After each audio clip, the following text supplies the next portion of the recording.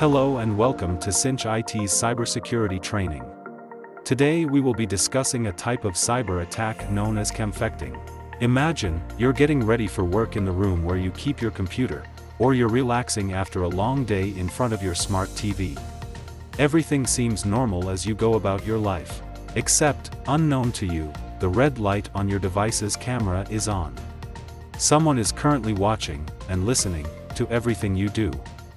It's called camfecting, as in infecting a camera.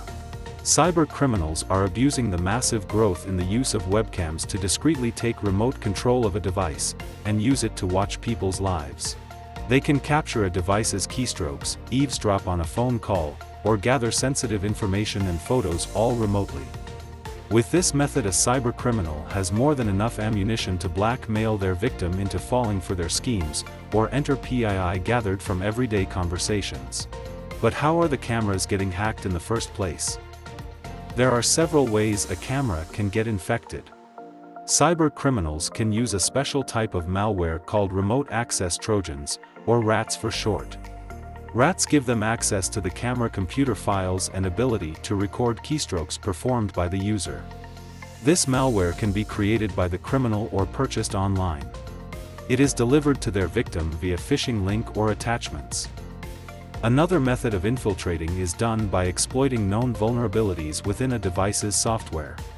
Smart electronics commonly have exploitable vulnerabilities that usually are patched later by the manufacturer. Many times, these updates are required to be completed by the consumer, and aren't well advertised. Failing to update could leave the device vulnerable. It is possible criminals could piece a password together with just your social media accounts alone. But how does one protect themselves from such an attack? It is common today that televisions, phones, baby monitors, and doorbells all have micro-sized digital cameras built into them. Cover the lens of a camera that is not in use with electrical tape. Watch for indicators that a camera is on, such as a light. Implement strong password controls and use multi-factor authentication on all smart device accounts. Update devices regularly or enable automatic updates. If you stay diligent and follow these simple practices, you can avoid being a victim of camfecting. Thank you for watching. Be sure to use the link below to share this training with your team. I'll see you next week for another Cinch I.T lesson in cybersecurity.